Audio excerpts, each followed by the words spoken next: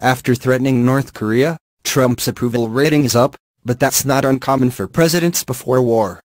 President Donald Trump is finding favor in the polls following his rhetoric against North Korea earlier in the week.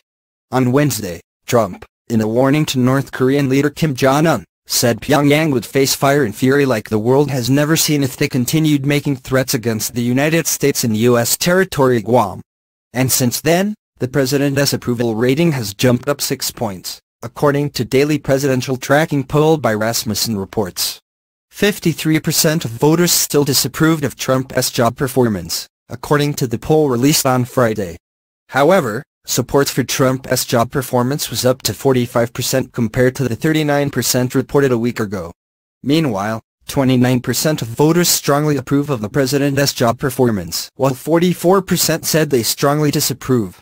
As for Trump's stance on North Korea, a strong majority, some 75% of voters, agree with the president that the country has become an increasingly vital national security interest, while only 16% disagree. Just a month ago, only 45% of voters thought the U.S. should take military action to dentate North Korea's nuclear weapons program.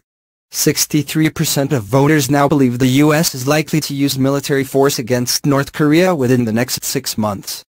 28% believe it is very likely Trump will call for military action in North Korea.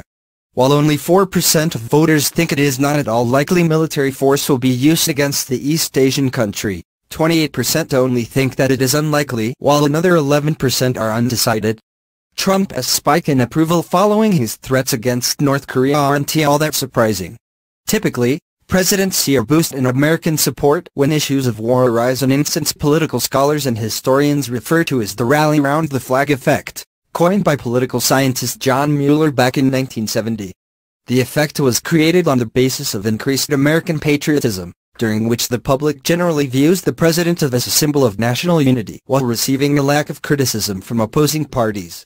In his paper, Mueller used the examples of President Franklin Roosevelt's approval rating, which was at 72% before the attack on Pearl Harbor, but increased to 84% in the days following.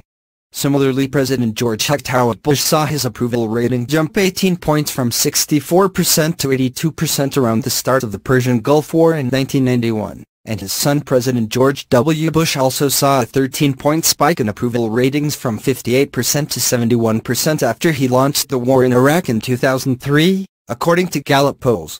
Trump may not be unfamiliar with the rally round the flag effect either. Back in October 2012, when President Barack Obama had a 50% approval rating, according to Gallup, Trump suggested on Twitter that Obama would have to start a war to improve his ratings.